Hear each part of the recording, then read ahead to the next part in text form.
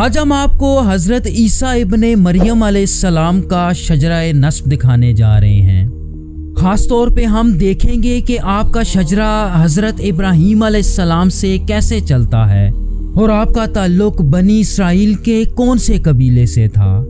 हम ये भी देखेंगे कि यहूदियत, ईसाईयत और इस्लाम में आपको क्या मकाम हासिल है और आपकी पैदाइश को लेके इन तीनों मज़ाहिब में क्या इख्तलाफ पाया जाता है।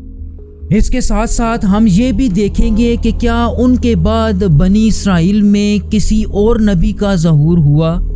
व्यूअर्स, मैं हूँ एहतशाम अरशद और आप देख रहे हैं द इंफोटेनमेंट चैनल।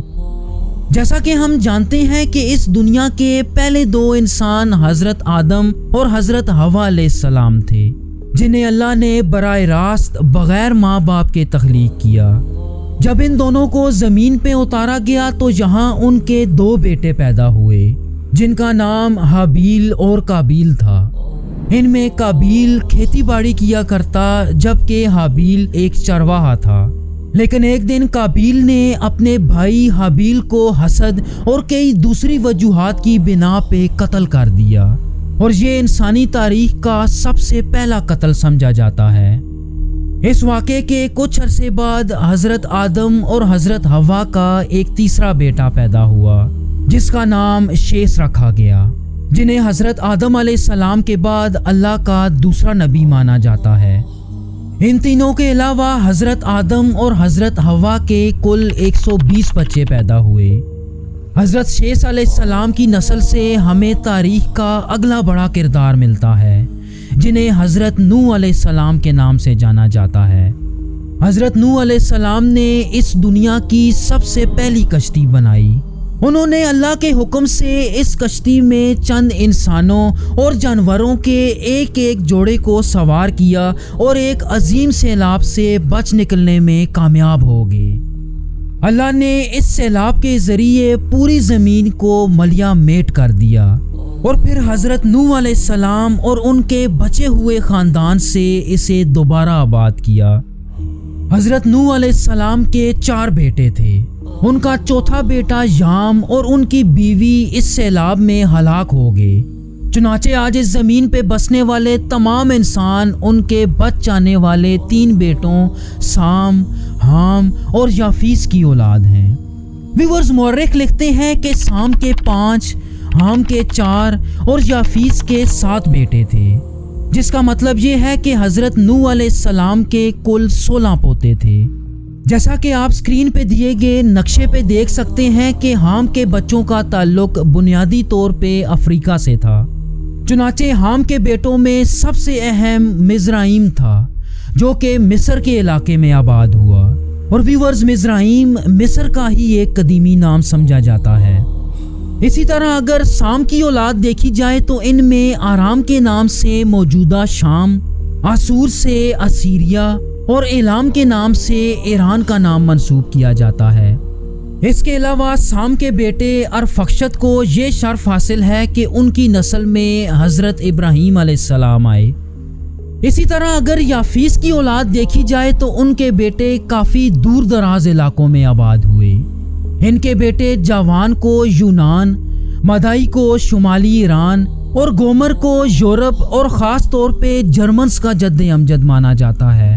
इसी तरह मागोग की नस्ल से याजूज और माजूज ताल्लुक़ रखते हैं। लिहाजा हज़रत नूह अलैहिस्सलाम के तीनों बेटों के बारे में मुख्तसरन ये कहा जा सकता है कि हाम अफ्रीका, साम मगरबी एशिया और अरब और याफीस यूरोप के लोगों के जद्द अमजद थे। तो चलें हम अपने शजरे की तरफ चलते हैं। और फक्षत के पोते आबिर या हज़रत हूद अलैहिस्सलाम थे और गालिबन इन्हीं से ही कदीम अबरानी तहजीब वजूद में आई। इनसे मज़ीद 5 नस्लें आगे आएँ तो आज़र नामी एक शख्स आता है, जिसके 3 बेटे थे, जिनके नाम हज़रत इब्राहीम अलैहिस्सलाम, नाहूर और हारान था। इन तीनों में सबसे अहम हज़रत इब्राहीम अलैहिस्सलाम थे। आप अलैहिस्सलाम पे आके इस शजरे में एक बहुत बड़ी तकसीम नज़र आती है। उसकी ख़ास वजह यह है कि आप अलैहिस्सलाम को दुनिया के 3 बड़े मज़ाहिब यानी यहूदियत, ईसाईयत और इस्लाम का जद्द अमजद माना जाता है। इसी वजह से इन तीनों मज़ाहिब को अक्सर इब्राहिमी मज़ाहिब भी कहा जाता है। इस्लाम और ईसाईयत दोनों में माना जाता है कि हज़रत इब्राहीम अलैहिस्सलाम के दो अहम बेटे हज़रत इस्माइल और हज़रत इसहाक अलैहिस्सलाम थे। हज़रत इस्माइल अलैहिस्सलाम को अरबों यानी हज़रत मोहम्मद सल्लल्लाहु अलैहि वसल्लम का जद्द अमजद माना जाता है, जबकि हज़रत इसहाक बनी इसराइल के जद्द अमजद थे। इस्लाम में हज़रत इब्राहीम अलैहिस्सलाम के बारे में कई वाक़यात मिलते हैं, जिनमें सबसे मशहूर अल्लाह की वहदानियत की तबलीग करने पे उन्हें आग में फेंक देना और उनका सही सलामत इस आग से बाहर निकल आना था। इसके अलावा ईसाईयत और इस्लाम दोनों मज़ाहिब में हज़रत इब्राहीम अलैहिस्सलाम के बेटे की कुर्बानी का जिक्र मिलता है। अलबत्ता इस्लाम में उनके बड़े बेटे हज़रत इस्माइल, जबकि ईसाईयत में हज़रत इसहाक अलैहिस्सलाम की कुर्बानी का वाक़या आता है। इसके अलावा इस्लाम में हज़रत इस्माइल और हज़रत इसहाक अलैहिस्सलाम दोनों को नबी माना जाता है, जबकि इसके बरक्स ईसाईयत में सिर्फ हज़रत इसहाक अलैहिस्सलाम को नबी माना जाता है। व्यूअर्स, चूँकि हज़रत ईसा अलैहिस्सलाम बनी इसराइल से ताल्लुक़ रखते थे, तो आज हम हज़रत इसहाक अलैहिस्सलाम की लड़ी में रहेंगे। हज़रत इसहाक अलैहिस्सलाम हज़रत इब्राहीम की पहली बीवी हज़रत सारा से थे। उनका जिक्र कुरान में तकरीबन 15 दफ़ा उनके नाम के साथ आता है।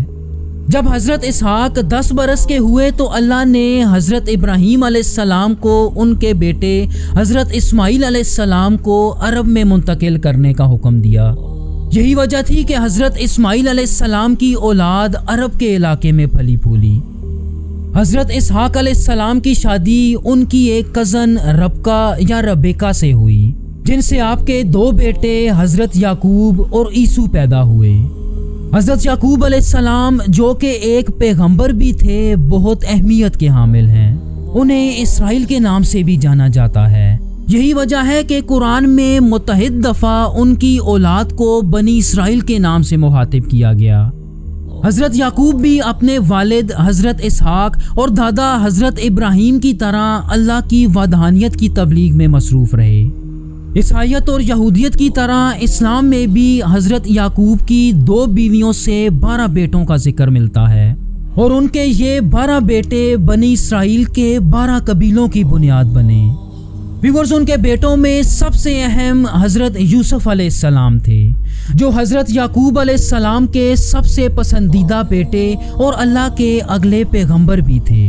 कुरान में उनके नाम से एक पूरी सूरत मिलती है, जिसमें उन्हें उनके भाइयों की तरफ से कुएं में फेंक देने और फिर बाद में उनका मिस्र का बादशाह बन जाने का पूरा वाक़या मिलता है।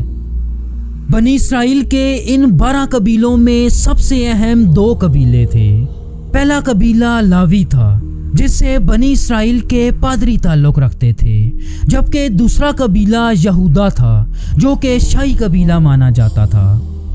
हज़रत ईसा अलैहिस्सलाम का ताल्लुक़ बनी इसराइल के कबीला यहूदा यानी शाही कबीले से था। अगर यहूदा से तकरीबन 9 नस्लें आगे आएँ तो अल्लाह के पैगंबर हज़रत दाऊद अलैहिस्सलाम आते हैं, जिन्हें एक ही वक्त में अल्लाह का पैगंबर और सल्तनत इसराइल का बादशाह होने का शर्फ हासिल था। उनका शुमार इस्लाम के अहम तरीन अंबिया में होता है। यही वजह है कि कुरान में उनका जिक्र कुल 16 मरतबा आता है। उन्हें उलुल अज़म पैगंबर तो नहीं माना जाता, लेकिन अल्लाह ने उन पे दूसरी आसमानी किताब ज़बूर नाजिल की।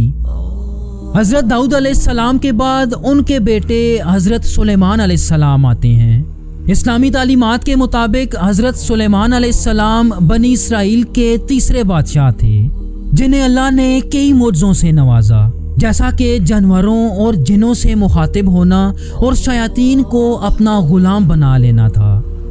व्यूअर्स, हज़रत सुलेमान अलैहिस्सलाम से चंद नस्लें आगे आएँ तो हज़रत इमरान आते हैं, जो कि हज़रत ईसा अलैहिस्सलाम के शजरे को समझने के लिए इंतहाई अहमियत के हामिल हैं। इनके ख़ानदान के बारे में कुरान में एक पूरी सूरत आले इमरान आती है। इस सूरत में ख़ास तौर पे हज़रत इमरान की औलाद यानी ईसाइयों को मुखातिब किया गया है। हज़रत इमरान की बीवी हाना अल्लाह के पैगंबर हज़रत ज़करिया अलैहिस्सलाम की बीवी की बहन थी, और हज़रत इमरान हज़रत मरियम के वालिद थे। लेकिन हज़रत मरियम की पैदाइश से पहले ही वो इंतकाल कर गए, जिसके बाद हज़रत मरियम हज़रत ज़करिया अलैहिस्सलाम की सरपरस्ती में आ गईं। व्यूअर्स, हज़रत मरियम को इस्लाम में बहुत ऊंचा मकाम हासिल है। उनको ये शर्फ हासिल है कि वो दुनिया की वाहिद खातून हैं कि जिनका नाम कुरान में बराह रास्त आता है।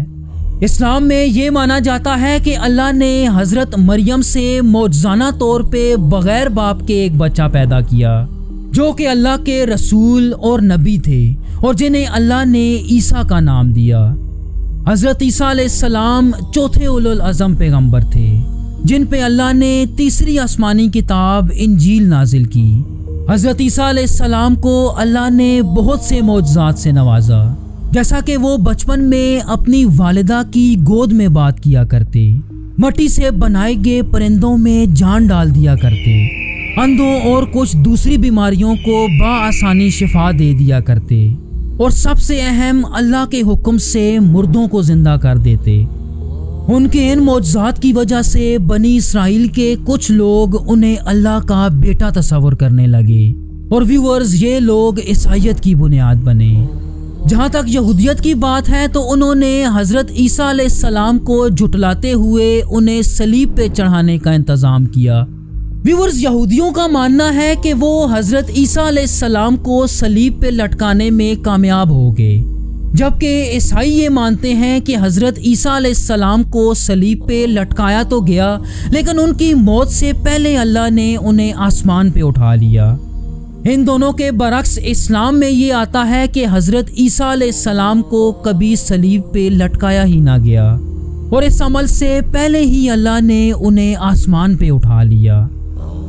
ईसाइयों और मुसलमानों में हज़रत ईसा अलैहिस्सलाम की दूसरी आमद पे यकीन भी रखा जाता है, और हज़रत ईसा अलैहिस्सलाम के ज़हूर पजीर होने वाले मकाम को दमिश्क की उमवी मस्जिद तस्वर किया जाता है, जो मुसलमानों के नज़दीक मक्का, मदीना और बैतुल मक़दिस के बाद चौथा मुक़द्दस तरीन मकाम समझा जाता है।